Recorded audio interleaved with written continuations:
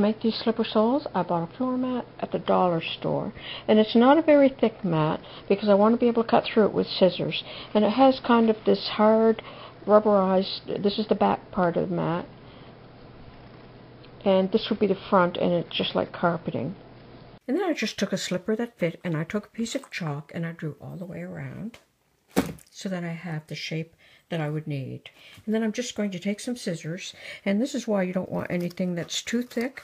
You want the carpet to be light enough that you can cut through with regular household scissors.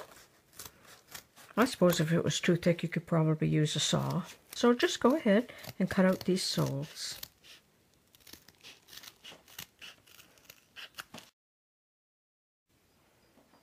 Like that. So now you have this carpeting on this side and a rubberized section on this side.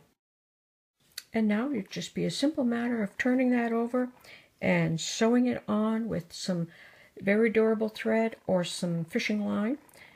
And if you'd like to have a thicker sole, you could just do 2 layers.